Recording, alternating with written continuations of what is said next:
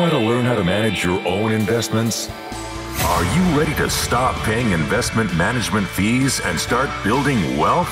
The DIY Investing Podcast is dedicated to providing you with the knowledge, skills, and resources you need to be a better investor. Learn how to make investments through the use of fundamental analysis, mental models, and business management insights. Now, here's your host, value investing expert, Trey Henninger.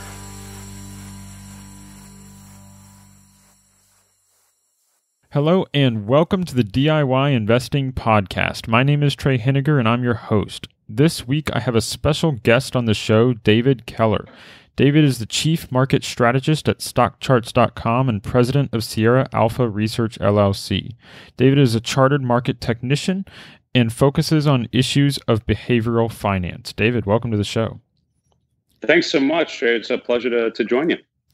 So David, I'm just interested first in hearing how you would describe your process of doing investment research. Sure.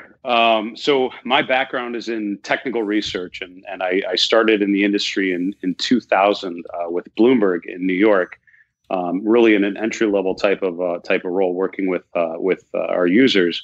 But as I learned about investing and was taught all the different parts of the Bloomberg product, technical analysis immediately clicked for me. And so I would say the reason why I studied actually music and psychology in college.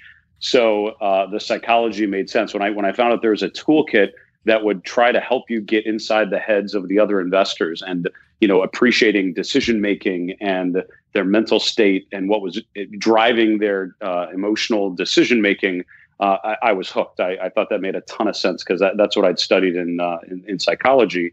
And then it's funny, music has a very mathematical side to it. There's a creative side, but a very mathematical side. So I think the statistical side of technical analysis was of interest to me as well because of the reason. So somehow my degrees in music and psychology uniquely prepared me for a career as a technical analyst. And from then I've enjoyed sort of immersing myself in that side of the business. And when for me, technical analysis was a way of quantifying investor behavior. But as I progressed through my career, I was up at Fidelity in Boston for about 8.5 years as a director of research and worked with a lot of the portfolio managers there, helping them come up with buy and sell decisions for their portfolios based on the charts. And I found that a lot of our discussions, were about stock picking, but it was also about decision making because we would address situations where a portfolio manager would be, selling too early or not really following the trends or having, some sort of behavioral biases that were clearly getting in the way of their decisions. And technical analysis was a toolkit to help address some of those challenges. And so for me, focusing on the behavior that drove the decisions was a natural extension to that. So for me, I've loved focusing on decision making, and I've used the lenses of behavioral finance in terms of why we make decisions, and then technical analysis as a way of bringing more discipline to your decision making. And that's kind of how I think of investing. So in terms of that, then, I don't have a lot of experience in technical analysis, so you have to forgive some of the questions. But sure, yeah. So when you're talking about quantifying the investor behavior, I think on the surface, for myself, historically, and certainly some investors, they'll see the technical analysis. It's, of course, showing investor behavior as the price changes and that sort of thing. But what are you really trying to get out of the technical analysis for actually leading to your investment decision? What is your goal from doing the technical analysis? Because I think some people take it maybe a little too far and think they can predict the future for a very long time with that. But I'm just trying to understand, what are you trying to get out of your technical analysis? And then how do you apply that to, I'm going to buy stock X versus stock Y? Sure.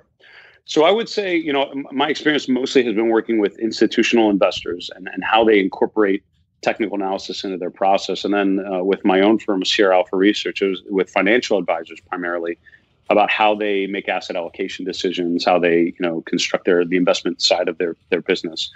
And so, if you look at the data, if you look at what what prices do, if you look at what stocks do over different time frames, in the short term, if your investment horizon is a couple days to a couple weeks, then in general, you're best betting on mean reversion, because on that time frame, stocks that are weaker tend to revert higher, and stocks that are stronger tend to revert backwards. That's just a normal sort of fluctuation of supply and demand, right? As it fluctuates around a valuation. On the intermediate time frame, which is more a couple months to a couple years, you're better off being a trend follower, because that's where the persistence of trends tends to proliferate. So stocks performing well over 6 months tend to perform well over the next couple of months, and the same stocks that are underperforming over that time frame tend to underperform. So those first two time frames, there's a reason why most quantitative models at an institution are going to include a momentum factor, and it's usually a very simplistic thing like 12 minus 1, 12-month returns minus 1-month return. And what you're doing is you're betting on the combination of those first two phenomena that I mentioned. You're betting on a 1-year trend being a signal of a strong stock that you probably want to own. And the the weaker short term, the weaker 1 month tells you it's pulled back a little bit, and you're getting in at a better entry point. And that factor, that momentum factor, has been proven to be persistent for decades. And even as people have become more familiar with the momentum factor, it still works, and it has worked. And that's, momentum and value are the two persistent factors that have been shown to outperform over many, many cycles. Interestingly, if you go further out, so if you go a couple years plus, you're getting into more of a mean reverting type of thing. This gets more into the business cycle and sectors and themes coming in and out in favor. And that's why, a mutual fund that tends to do poorly over a 3 to 5 year period, instead of wanting to sell that, you probably want to buy that, because that means the theme is so out of favor, it's probably going to come back and revert higher. So for me, technical analysis, and again, you alluded to the fact that there are many different things under the technical analysis umbrella, some that are way more esoteric than others. I've spent my career working with institutional investors and working with non-technical analysts, working with fundamentally oriented investors. And so it's all about how it fits into the overall process. So for me, it's about betting on those statistical anomalies that are persistent in stock prices and combining it in a meaningful way with a fundamental process. So I always tell people there are plenty of bad times to buy good stocks. So a lot of times a company looks good management team, good product line, good catalyst for growth, but the stock price goes down. We've all seen that happen. And so there's a disconnect at times between the fundamental story and the price of the asset, the supply and demand. And all we're trying to do with technical analysis is address that supply and demand driven by emotions, driven by fear and greed, trying to quantify that and relate it back to the fundamental stories. So is the idea then that as a fundamental investor, a value investor, you're going to first do, like if you're working with someone, you're working with an institutional investor, they're going to first work on saying which companies they want to buy, and then you're going to help them find entry points. Is that right?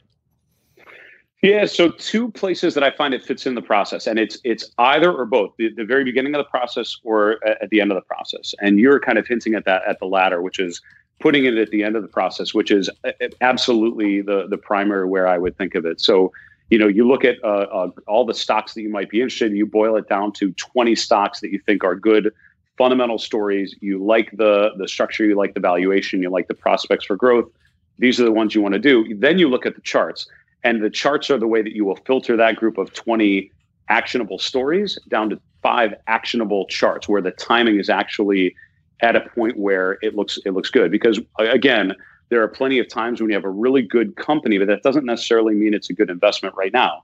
And so the charts are going to tell you what the trend is and where the momentum is and who's doing the buying or selling and what the sentiment is behind that stock. And if you combine them, then hopefully it gives you a trigger. That's what would trigger the buy or sell decision based on the charts, based on the companies that you like. I would also say, though, it does have value at the beginning of the process more for screening, because as a fundamental analyst, you can only go so deep into a small handful of companies. You don't have enough time to go through all the stocks that you could potentially buy or sell at any point.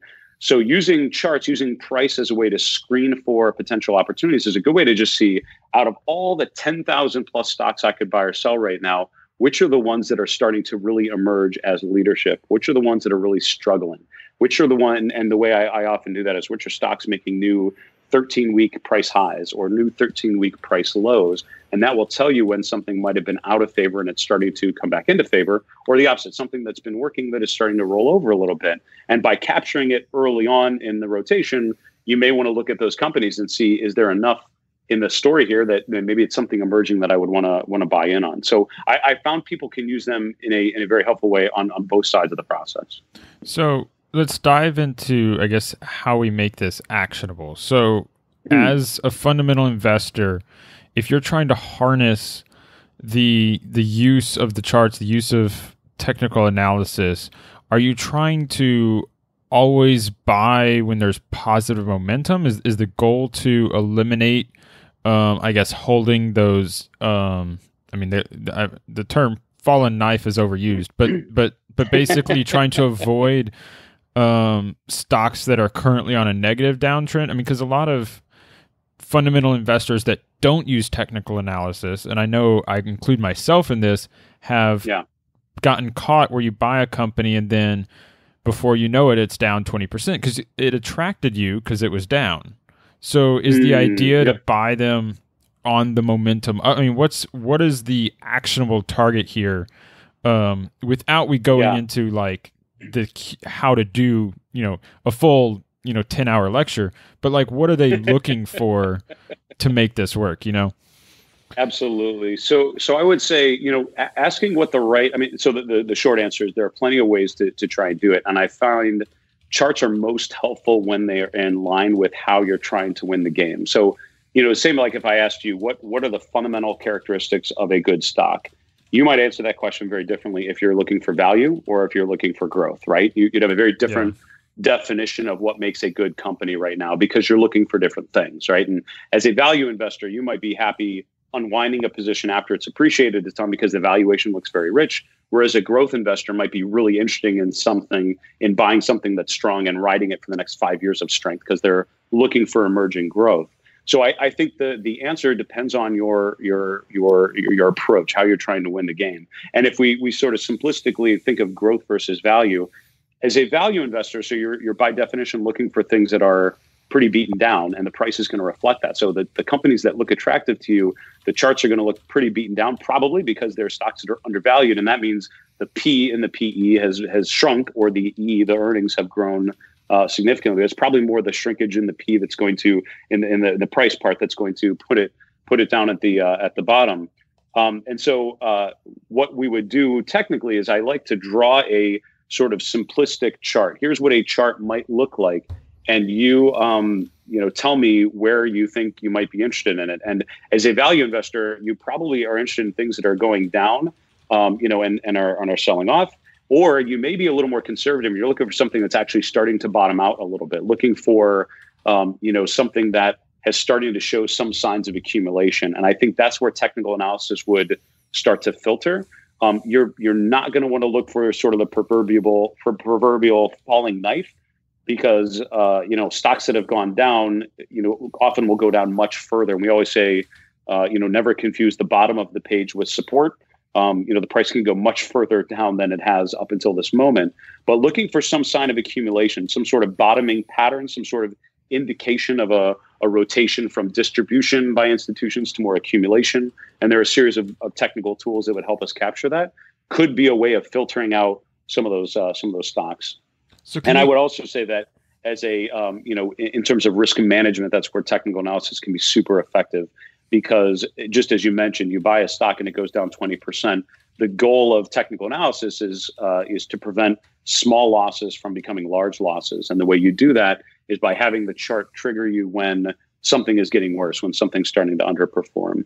Now, if you're more growth oriented, there's a completely separate set of tools that we would employ looking for long-term uptrends and short-term weakness within long-term uptrends. And that's how most growth-oriented institutional investors use technical analysis, looking for strong uptrends and shorter, pullbacks within an uptrend. It shows you that there's been some profit taking, there's been some distribution, but overall the long-term trend is still in place. And that's a really good time to buy long-term growth stories because you're getting in at a better entry point and you're buying in on a long-term trend at a more affordable thing. So it's more of the growth at a reasonable price sort of approach. So I want to come back to the growth, but first I want to dig in. You mentioned specifically that there's certain tools of technical analysis you might use to identify that kind of bottoming pattern or where you might want to enter as a value investor. Can you name some of those tools so that investors and listeners that are interested can go and do additional research on how to apply those? Sure. So there are a couple, and I would say the technical toolkit is pretty diverse, but generally you can bucket indicators that we're going to talk about in two camps. There's sort of leading indicators, which are trying to anticipate a reversal in the trend. And then there are more lagging indicators, things that are more trend following, more confirming that a trend has changed. And there's a lot of money to be made trend following. It's just because you're missing the bottom and missing the top. You're betting on trends occurring, on prices moving in trends, which the last couple of years in the equity markets have certainly shown that stocks can move in trends, and something like semiconductors can just do well over multiple periods with pretty good success. So there's value there. So if you're thinking of looking at bottoms, I would say two buckets. In terms of leading indicators, things that would try to anticipate trend exhaustion, anticipate an exhaustion of sellers and entry point of buyers. There's a series of indicators called the Demark Indicators, created by Tom Demark years ago. And the one in particular called Sequential is meant to count price bars to identify when a trend is most likely exhausted. And it's a series of an entry point and a stop loss that's built into it. But a lot of people use their own sort of stop loss approach. And it's a way of anticipating when something has reversed. I found institutional investors don't tend to be super excited about that because you don't want to buy something and have it just completely go to zero. So the other category, more trend following, can be very, very interesting. And the indicator that comes to mind is called RSI, which is the Relative Strength Index, which is a measure of price momentum. So it sort of looks at how does a stock normally trade? What is the price movement on an average week? And then what is the price movement right now? And is it at an extreme? Is it an extended move? Has it moved too far too quickly? And I'm obviously muddying, I'm skipping the details here, but it essentially identifies when something has become overextended. And so what would happen is it would tell you when something's sold off to the point where, going back historically, it's usually where the stock would tend to bottom out. And then you have a confirmation, you have a signal when it's no longer overextended, when it's no longer going down so much that you have to stay away from it. It signals some sort of upside reversal. So what a lot of more technically oriented investors use a combination of the two. The leading indicator sort of puts it on your watch list. The lagging indicator, the trend following confirmation, is what validates it and gives you the trigger to build a position on the name. And the RSI is the lagging indicator? That's right. Yeah. So when we think about the use of kind of identified bottoms, and you mentioned that a lot of institutional investors don't necessarily like using some of those parts because they're worried about something going to zero or something like that. And we think about how you have a lot of institutional investors focusing on the growth and the very long-term uptrends.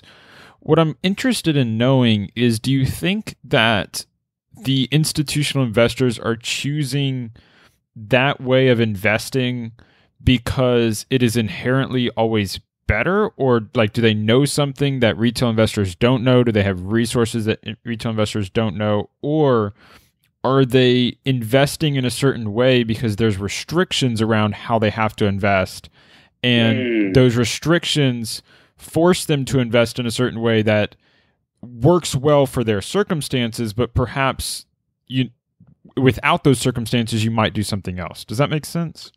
Yeah, that's a really thoughtful question. Actually, I love how you explain that, and it's a great question.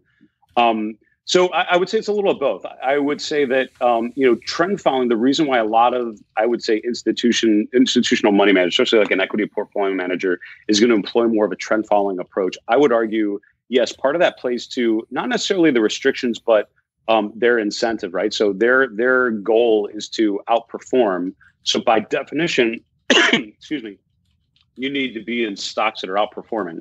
So if you want to outperform the S&P 500, you need to own stocks that are outperforming the S&P 500, or by definition, you're not going to do it. So having a technical discipline that's going to help you identify stocks that are outperforming, that's going to have a lot of value. And you, excuse me, at some point are going to need to be in those stocks that are doing well, or else you're never going to be able to outperform. I would say it definitely comes into play with some larger benchmark names, something like the FANG stocks, Facebook, Alphabet, Apple. When these stocks have been in an extended uptrend, there's such a pressure as an institutional money manager to own those names, because if you don't own a big benchmark name that's doing well, you're in a huge performance hole that it's almost impossible to dig out of. And the S&P 500 is a difficult benchmark to outperform anyways, but not being into those big name like an Apple as it's hitting new highs, you have to be there. So the benefit of technical analysis is identifying which stocks are really working so that you can rotate there as much as possible. And I think a lot of money managers have to do that just because they have to justify to clients what stocks they're owning or they're not. Now, whether or not that causes those tools to be more successful because people are following them. So is it a chicken or the egg scenario? Do people follow them because they work, or does it work because people follow them? It's really hard to answer. But what I would tell you is, again, that the first introduction I was explaining about price dynamics and how the short-term time frame is more mean reversion and intermediate time frame is trend following. That's been demonstrated. Academic research has shown that momentum factor exists, and here's what it is. And so I think you have to be aware of the trends, and I think that's where institutions at a point when they need to be justifying what they're doing, and active management is under fire at times. I would be using any tool you could to help you outperform. And so I think people are finding that sort of that momentum approach has worked, and so it's something you need to you want to be aware of for sure. So I think this idea of outperformance and the incentives that institutions are under is really interesting, because when they're incentivized to outperform, it causes them to take actions that investors that don't need to outperform might not take. So like they have to be in the FANG stocks because they're going up and they're outperforming, but that also means they're going to be in the FANG stocks when it turns. I mean, that's right. You can't, as a market, everyone can't get out of the FANG stocks if they turn. Now, maybe they never turn, and right. But like if the process of you trying to get out, if you're a big BlackRock institution, you're going to cause the downtrend. So I think that's the part that I'm showing. Do you think that this idea of always needing outperformance leads to some people making bad decisions? Not that that's a bad idea. Because that underlies the whole industry. But do you think people make bad decisions simply because they're being forced to, or else they get fired? Yeah, boy, that's a lot that you could go with that question. Yes, I would say I'm never a fan of when behavior is incented in a way that doesn't, that if you didn't have that incentive, that you wouldn't make those same decisions. That feels a little off. I would say, though, that active management has been changing and certainly continues to evolve. We know the whole active passive debate and clearly flows are going from active to passive products for many, many years now. That trend is not showing any signs of stopping. So I would say what it meant to be an active manager 20 years ago is different than what it means today. It's probably different than what it's going to mean 20 years from now. I think there will still be a place for active management, but it's all about what you will be doing. Years ago, an active management role could be essentially, just owning the big names, trying to mimic for the most part what the benchmark is doing, and then taking little bets on the side to try and improve your performance, or organically, just little improvements. But that's not something that clients are willing to pay a premium for anymore. They can do passive products that seem to be performing just fine. So I would say in general, active management will have to evolve to more concentrated, more focused, deliberate bets that are truly active. You can't be passive active, quote unquote, anymore. And so I think you need to have a way of figuring that positioning out. How can you be truly active again? How can you make smaller or larger bets, make more, improve the active share of the portfolio? And so I think what's good about that is there's no longer as much of an incentive to mimic benchmark performance. You now need a way to differentiate your process and your stock picking capabilities, and that means you need to have a toolkit that's going to help you identify optimal places to be. And so I think it'll continue to evolve for sure. So when we think about that, I mean, because I've certainly seen with my own investing over time, focusing on being more concentrated, building the active share of my portfolio. But we think about technical analysis, and the underpinning of technical analysis is statistics. And Sure. Statistics tends to be the study of large amounts of data and large amounts of bets potentially. So if you get more concentrated, could that lead to the reduction in usefulness of technical analysis on your portfolio if you have to concentrate in more bet or less bets but bigger positions? Very good question. And I would say that yes and no. I would say that the way that a lot of institutions use technical analysis through more of a quantitative, more of a systematic process. Yes, most quant models are built on having a large amount of data, having a large sample size that you're using, having a large universe that you're working with, and owning large buckets of stocks, right? You're owning like the top decile or top quintile of a list of hundreds of stocks as a way to get exposure to a certain factor. Having a more concentrated portfolio doesn't really allow you to do that. But again, the technical toolkit wasn't necessarily designed as a portfolio level quantitative approach, even though that's one of the ways you can use it. It's also meant to drive buy and sell decisions on individual names. And that's where there's plenty of value as well. And so I think it's just a different way of applying the toolkit, thinking more tactically about positions, thinking about position sizing, thinking about exposure, and using the charts as a way to inform those decisions. I would say it certainly still has plenty of value. And I would say also, when I say institutions are quote unquote using a certain thing, there are plenty of institutions, large institutions that have, I would guess, absolutely no technical inputs. There aren't many out there, and I think there are a great many closet technicians out there in the industry, from my own anecdotal experience. But there are plenty that don't use technical analysis or use charts as a primary input. And so, the idea that it would become more or less robust of a performance based on usage, I think is not a huge issue, only because I think there are plenty of people that have never looked at charts and certainly are not going to start anytime soon. So you're still dealing with a subset of the industry there. Gotcha. So when we think about what technical analysis is trying to help us do, you mentioned you're trying to harness or quantify investor behavior. So speaking less on the quantification piece and more qualitatively, what are the key investor behaviors that might prevent an investor from making good investment decisions? Oh, there's so many, Trey. Okay, well, how about we start with top three? Yeah. So sure. I think confirmation bias is the one that comes to mind immediately. Confirmation bias is this idea that you decide you're bullish. I'm bullish on the markets, and then you start gathering data. And any data that supports your bullish perspective, you sort of mentally give it greater weight. And anything that sort of disputes your bullish outlook, you sort of mentally push it aside. And in the end, what's happened is all you've done is gathered evidence to support your preconceived opinion. And what you need to do, obviously, as an investor, is completely flip that. Your buy or sell decision, your bullish or bearish outlook, needs to happen at the end of your gathering of evidence, right? You gather all the evidence. You have an evidence-based approach, looking at what you think you see, what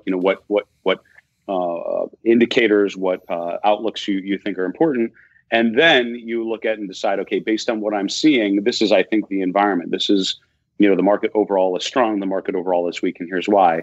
And then you've done a better job at drawing a conclusion based on the evidence, not making the conclusion and then trying to support it later on. That is one of the most fundamental behavioral biases, and everyone falls victim to it. And especially with stocks that you own. I own Home Depot, so therefore I really want it to go higher. And so I will look for news stories or earnings trends or an external analyst or anything that's going to help me feel better about the fact that I own Home Depot, as opposed to looking at the evidence and then to saying, here's what Home Depot looks like. Now, what's my position? All right, are those in agreement or not? And if you flip those, if you do the process first and then look at your positions, you're going to find a lot of times they don't agree, and you're not positioned for what the evidence would suggest. So that is one of the most fundamental ones that I think everyone tends to fall victim to. The second one I would say would be narrative bias, and narrative bias is the fact that we love stories, right? There's a reason when someone wants you to buy something, they tell you a story. They build a narrative for you, right? The car dealer is giving you a story about you owning this car and what's it going to be like, so that you can, commit mentally to that narrative, that story. And when we're thinking of investing, we are hungry for narratives because there is so much information. There are so many things happening. The way we make sense of it as humans is to build a narrative about what's happening. The problem is when you become too tied to that narrative, you are now, you are focused on that particular set of outcomes. And when things start to disagree with your narrative, it's difficult for you to adjust course based on what you're seeing then. And one of the common ways I've found narrative bias to come into play is with simple relationships, right? Stocks are doing well, which means gold should be underperforming. Because stocks are good, it's more of a risk-on asset. So a risk-off asset, a safe haven like gold, should do poorly. It's one of the simple conclusions we tend to make. However, I will show you plenty of times in market history where stocks have done well and gold has done well at the same time. Arguably, we're right at that same point right now when stocks have been in a pretty good uptrend.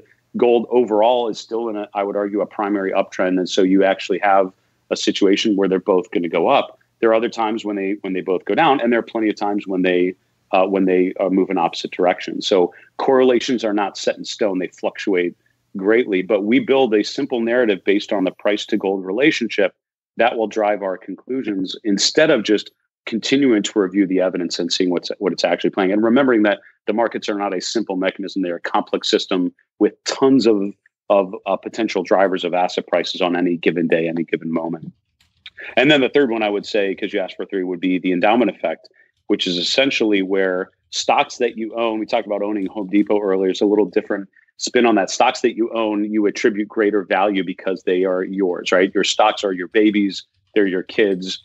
You feel emotionally connected to them. And so when the evidence starts to point against owning the stock that you have, Cheesecake Factory or whatever, you dig in your heels and you convince yourself that it's still okay to own it, because you can't get rid of something that's so important to you. And Will Danoff, who was portfolio manager at Fidelity, used to say, think you don't own stocks, you rent them. And again, that is not related to the responsibilities as a shareholder. Obviously you have responsibilities being an owner of the company. Totally fair. This is just mentally how you think of it. Think of it not as a position you own, but as a position you rent, and you should be willing to walk away from it when the conditions change and it's no longer a good thing for you to own anymore. And so endowment effect is what prevents us from making a clear decision, getting out of something that's starting to not work. And again, in terms of technical analysis, that's where I found it adds so much value, is looking at your current portfolio and finding when stocks you own are starting to underperform, and doing it early enough that you can get out of the way and make sure that prevent small losses from becoming larger losses. So you see, I think the best argument that I've heard for technical analysis is that it can cut through that bias. Is that what you agree with? Is that you can basically cut through these types of biases by just saying it's very black and white, this is the price, it doesn't matter what you think, doesn't matter if you own it, that sort of thing?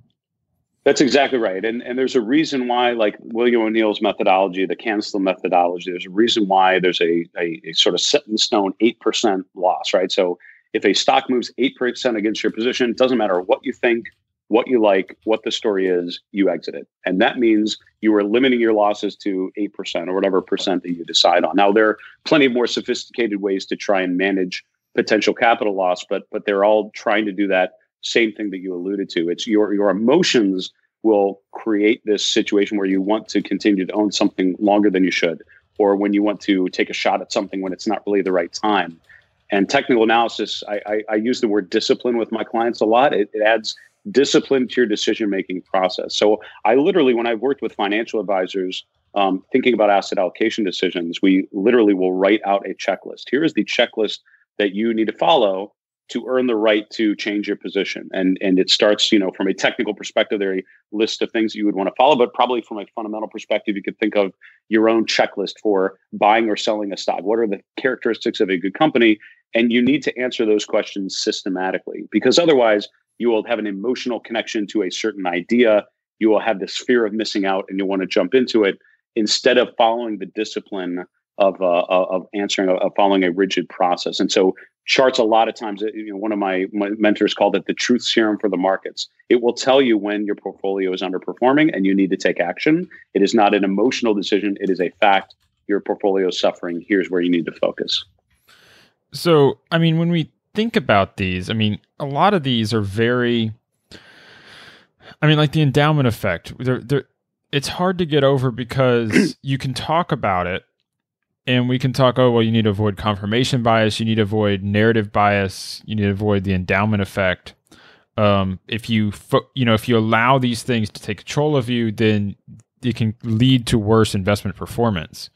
But I think a lot of times, even if you know about it and you know what confirmation bias is, you know what the endowment effect is, it doesn't make it easier.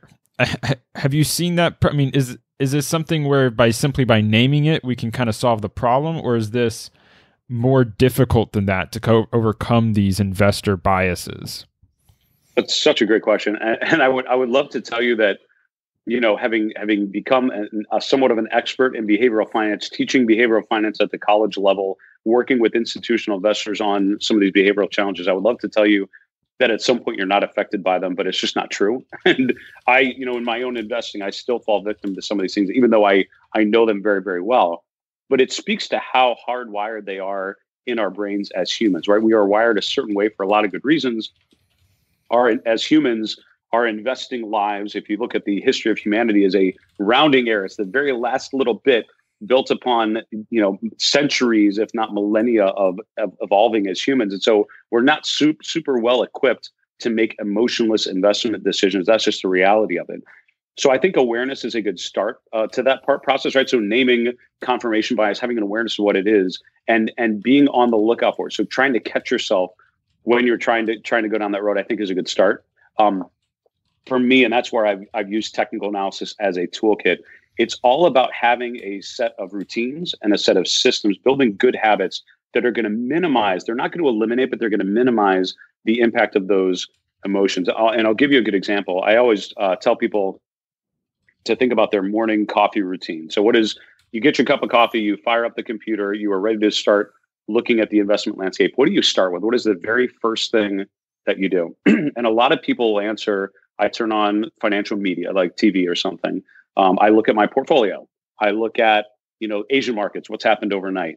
And I would say if you're a long-term investor, all three of those things are the wrong answer, because what you are doing is you are orienting yourself to the short term. And one of the worst fumbles you can make as a long-term investor is to make long-term decisions based on short-term data. You need to be looking at the long-term trends and understanding that part of the equation. So the first thing I look at every morning that is financial related is a 7-year weekly chart of the S&P 500. It's going back to 2012, and it's showing me the long-term trend of the S&P 500. And I do that every morning. And the reason is because I'm a long-term investor, and I better be starting with what the long-term trend is. So the long-term trend on U.S. stocks is positive. And that's not a judgment call or a subjective opinion. That is an objective look at the data. The market continues to make higher highs and higher lows. Charles Dow's definition from the early 1900s of an uptrend, the markets were in an uptrend. So everything I look at from that moment on should come from the starting point. I'm priming myself that the long-term trend has been positive. And from there, I then can start to fill in questions about what's causing that performance. Am I getting any indication that there's an inflection point nearby, and what would I be looking for? I can then at the very end of the process, look at my own portfolio, look at my client's portfolio, turn on the financial media to see what's happening minute to minute. But a lot of times, if you're starting your day with that minute to minute, the flickering ticks of the market, you're orienting yourself to short-term fluctuations. And then you have a much bigger hurdle to orient yourself to the proper long-term horizon that you're trying to win on. So, that's just an example of where I think having a proper routine to how you're consuming information can have dramatic effects on your ability to minimize the impact of some of these biases. So I want to come back to kind of investor habits that lead to success. But before that, let's discuss what you mean. We've proposed basically this idea that these biases, these tendencies to have emotional investment decisions can lead to mistakes. And if you take that to its logical conclusion, then the next obvious question is, should investors be human at all? Like, should we only be investing with AI? I mean, basically, if all of these things are problems and that even if you're aware of them, you can't fully eliminate it, well, then the only way to eliminate it is to take humans out of the equation and just let the computers, basically trade with each other. So the question is, do you think that's the logical conclusion? We could argue, well, we don't have the tech today, but is that the logical conclusion 50 years from now? Or does the presence of the human emotion in the decision, even if it's minimized, actually lead to positive investment performance somewhere? So like, where can our emotions help us? Or are we just doomed to be replaced by machines, even in the investment industry? I mean, for those that are on the younger side, like myself, that really affects, is this a place to consider in the future, or I really need to be going elsewhere? Right. So I mean, and I would relate it to, there are plenty of ways where technology has certainly affected industries, and finance is no different. There have been plenty of changes. I would relate, the role of the active investor, I would relate it to, bank tellers, right? So years ago, ATMs come out and everyone is talking about how bank tellers are all going to disappear because why would you need a bank teller? Well, if you've gone, what's funny is even with all the computing power we have, there are probably more bank branches now than ever before. And if you look, there are still people gainfully employed as bank tellers in the branches. If you ask them what their role is now versus what it was 20 years ago, the role has changed a great deal, right? So it used to be very transactional. You would be, cashing checks and you'd be making deposits and be doing different things. Now it's more consultative. Computers can handle the basic stuff. You just need $20 out of your account, you can go to the ATM. But if you actually need to wire money to a bank in Italy, or think about how you're positioned in a certain CD, you need to talk to somebody. And so the role of the teller has evolved to address where computers are not able to handle it, or where people are not really interested in offloading or outsourcing what they're doing to a computer. So I would say the financial industry will still be thriving decades from now. I just think the roles are going to change. And so you asked in particular, where does this leave humans? I would say three things that come to mind. I'm jotting down as you're talking. I would say one is creativity, right? So the ability of humans to think creatively, to look for patterns, to look for relationships. We are so much better suited than a computer is to do that. Now, with AI, with machine learning, we are trying to train computers to do that. And I've always told people with machine learning, without using machine learning, you're sort of taking the recipe and teaching the computer a recipe. You're giving it a quant model, and then it starts giving you the results, starts baking the cake every day. Machine learning is, instead of giving the computer the recipe, you're giving them the ingredients and letting the computer come up with a recipe and refine the recipe over time and still make good cakes that you're kind of surprised by. But there still takes a human to figure out what the ingredients are and figure out how to tweak the model. And what's happening is, as a lot of models are left on their own, they start coming up with really crazy results, right? So, I found examples in research where computers are given so many different ingredients, thinking, great, now they have everything. And what happens is they end up getting so overwhelmed with it, you come down with just a super simplistic model, because that's what works better than all the crazy bells and whistles of all the different data. So I would say the models are only as good as what the computer is given, and we are nowhere near the fact where people are not a really crucial, if not the most important part of that process. I would say the second thing is, emotions are not necessarily a bad thing. You don't want to trade like a robot, because I think we're missing what makes us human. Besides the creativity, I think your emotional state can be helpful. And I would say a lot of investors, you have sort of your sixth sense, your spidey sense, when something doesn't feel right. And I think as investors, we get that sense. We feel that something is happening. We feel that something doesn't look right. Something doesn't feel right.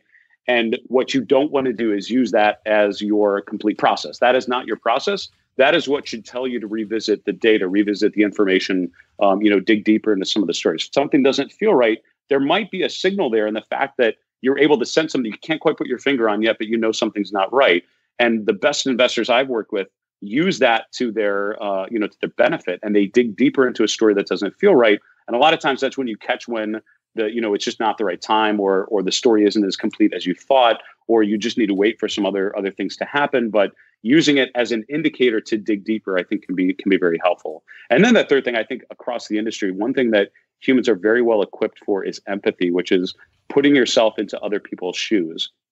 And a computer, when you hopefully never happens, but let's say you get very sick and you get cancer, you're not going to want to sit down with a computer and have it tell you have cancer and you're going to die at an X amount of time. You're going to want to sit down with a human who tells you, listen, here's the situation. I've seen it before. Here's what's going to happen. It's okay. Do you have any questions? And there's a reason why that relationship will continue in medicine for years and years. And I think the same thing happens in finance. Most people are very poorly equipped to manage their own finances, and they need expertise from people who aren't just good at analyzing the markets, but are good at communicating that in layman's terms to people that are confused and nervous and excited and euphoric and desperate. And being able to put yourself in a client's shoes and have a meaningful conversation with them is not going to go away either. So hopefully those are three things. Humans aren't going anywhere. I think the role just has to evolve as we've evolved in the last 20, 30 years as well. So as the role evolves, not to go too deep on it, but do you see this trend of decreasing management fees continuing? As the role evolves, it's basically it's recognizing that the role has changed, the fees are changing. Does that fee reach a stopping point where active management is still given a premium, but maybe instead of the premium being 2 and 20, it's now 0.5% or 1/4%? What do you think? There's an end point here that we reach where it levels back off again? It's certainly hard to say. The trend has been shrinking fees, and that's happened for a long time. And I started in June of 2000, so that was just when decimalization was happening as the buy-sell spread starts to shrink, but it was still pretty healthy there. Now it's sub-penny, if not more, difference between the bid and the offer. So that has happened, and that is an unstoppable train that is moving in that direction. All sorts of management fees have shrunk and either gone away or are minimal now. And that certainly seems to be continuing. So again, but I think there are plenty of places where you add value and where people are willing to pay for it. I think just the difference is what they're willing to pay for and how they think of it. So again, if I'm just getting started in the industry, for me, I've focused on an area of the industry, which is investor behavior, where I feel like people are pretty poorly equipped on their own to make good decisions without some help. And I have tried to be in roles and build my own businesses that help people manage that. And I would encourage people to be looking for opportunities like that. Having said that, there are plenty of opportunities on more quantitative ways that's not how my brain works, but there are plenty of people that are going to build fantastic careers thinking more about how to automate and how to capture some of the great opportunities to outperform and quantify them in a repeatable way. Reading Jim Simon's recent book about that is a great illustration of how he was able to do that. And I think there are plenty of opportunities to continue to do that. I would just, as always, be focusing on where the industry is headed and not where it's been. And I think there will always be plenty of places for good people and well-equipped people. And there will always be people willing to pay for the right things. It's figuring out what that thing is. That makes sense. So let's shift to investor habits, as I had said. So let's really focus on, what are the investor habits that lead to success? We've talked about some of the things that investors struggle with, but to leave our audience on a discussion of what can they do to harness some of the mental models we've discussed, some ones that we haven't, what should they be doing in their investment process, their research? What are the daily things or the weekly things that will make them a better investor over the long term? Absolutely. And there are a number of ways to answer that. I would say first off is keeping a journal. And I would say two things about that.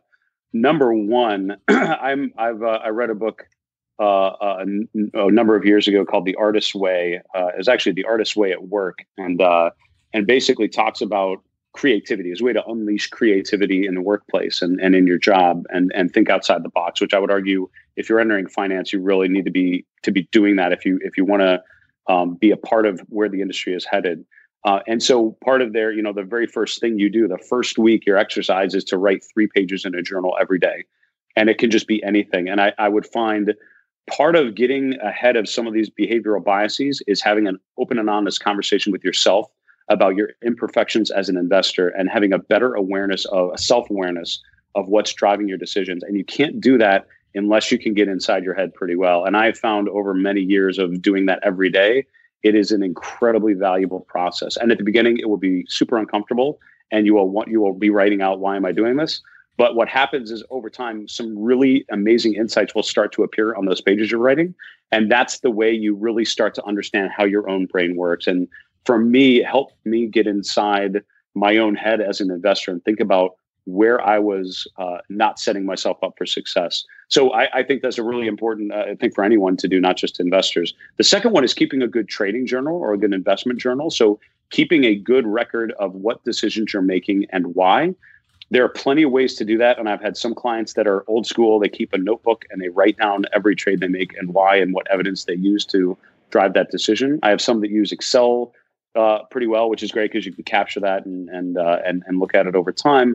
I've had some people that just write a blog and start a blog that they never share with anyone, but it's just a way of journaling what they're seeing and what they're thinking.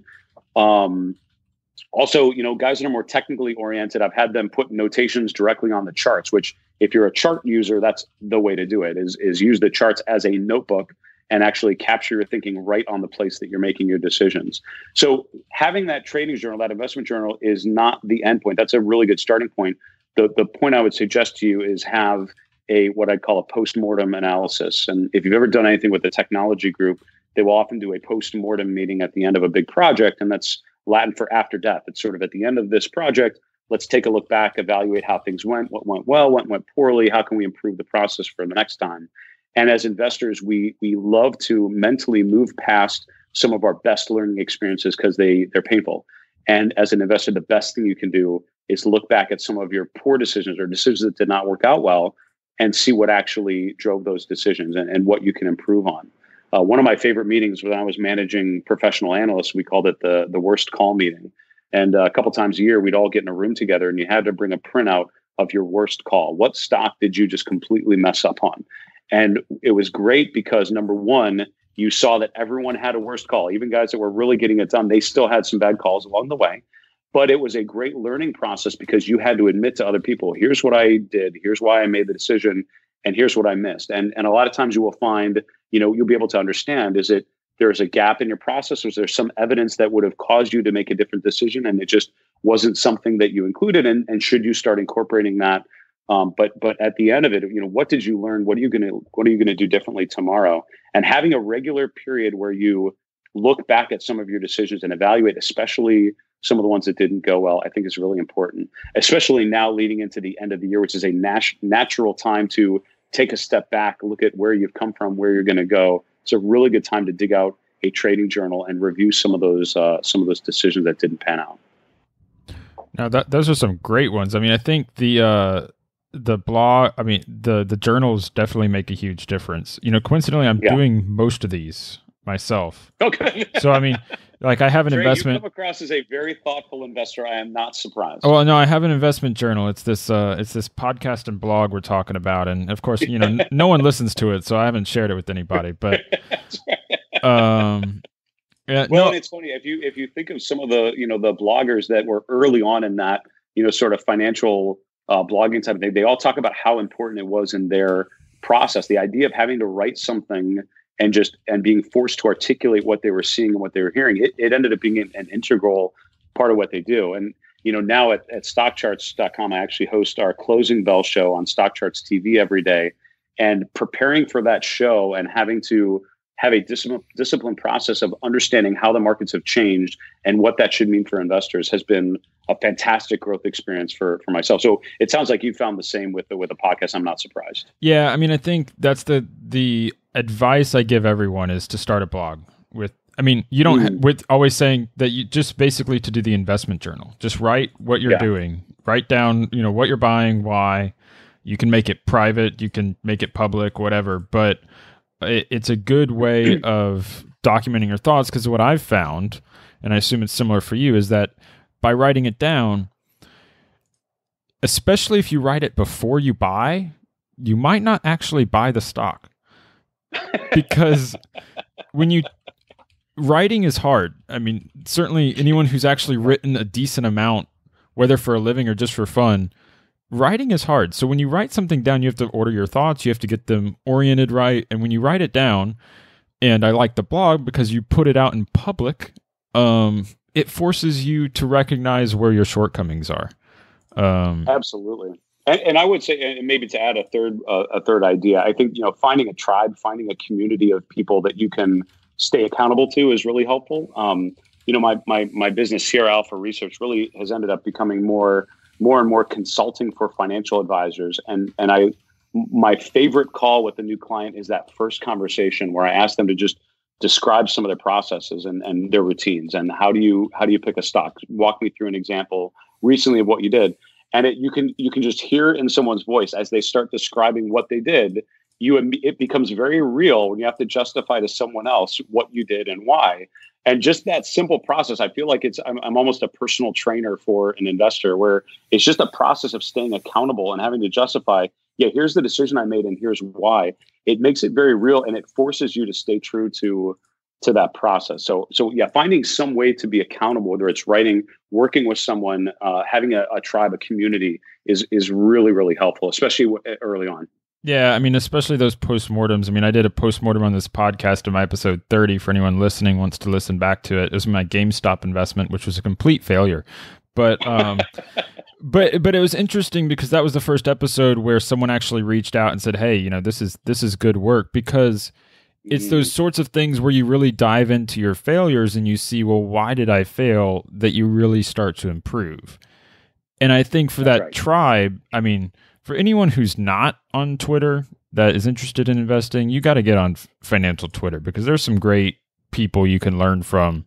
And it's not just holding it. I mean, there's a lot of people that are better than you that can have more experience, that can learn and teach you, just like I'm getting to learn and be taught today by hosting this podcast.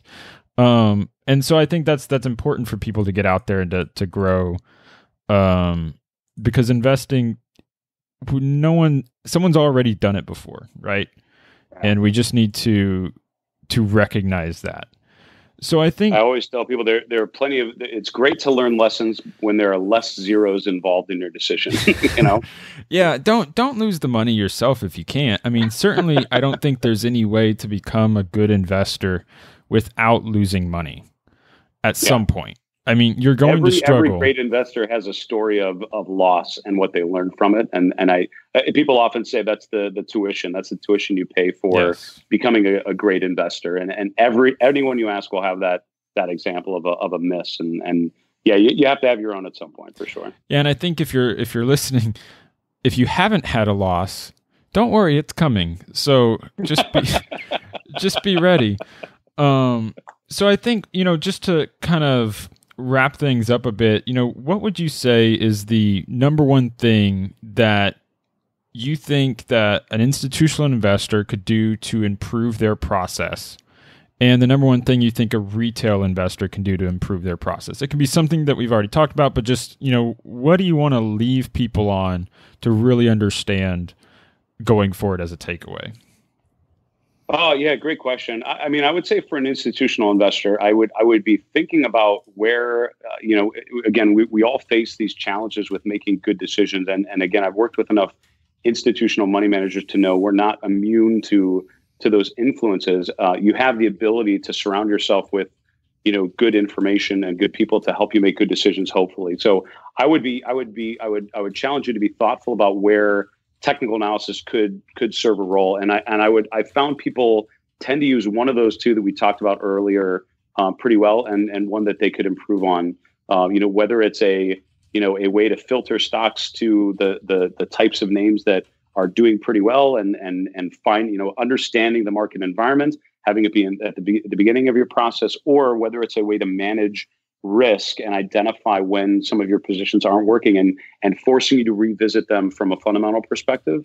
I think those are two really good applications, and there is signal in the charts and that's been demonstrated. I think if you're not paying attention to those inputs, you're shortchanging yourself in terms of your ability to get in and out at appropriate times. So that's what I would say for an institutional investor.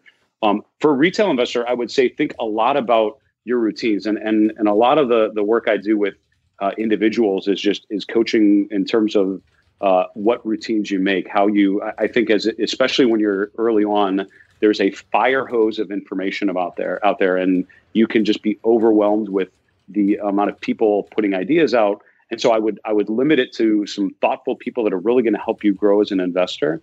But really think about what your routine is, how you're going to spend your day or your week as an investor. What's the thing that you do every morning? How do you start your day as an investor? Over the weekend on a Sunday afternoon, what could you do when the markets are closed to sort of reflect on how things have gone? And if you think about those routines, improving those routines, I would argue, is what's going to help get you to a point where you're really successful over time, is by having a good process that you improve on over time, but it's got to start with some good routines. Well, thank you very much for coming on the podcast. Can you just take a minute to promote your stuff, where people can find more information about you, where you'd like them to touch base and connect with you? Yeah, thanks again, Trey. Really thoughtful questions. I'm really impressed by what you've done with the show, and I'm thrilled to be on with you. I enjoyed this a great deal. I hope everyone listening did as well.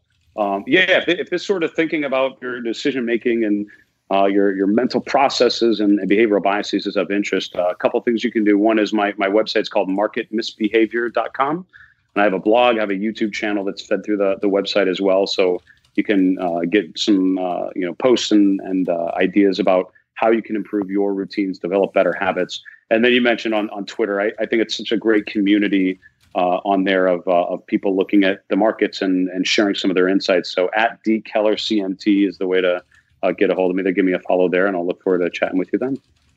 Well, thank you very much. I'll be sure to link and include those all in the podcast show notes for anyone listening. Thank you.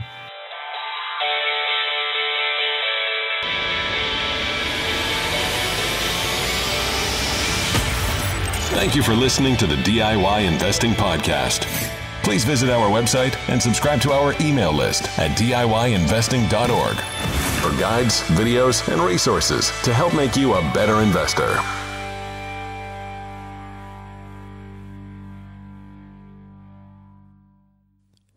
The DIY Investing Podcast is presented for general informational and entertainment purposes only. I have not considered your specific situation or risk profile, and I have not provided investment advice. The information presented on the DIY Investing Podcast should not be construed as investment advice.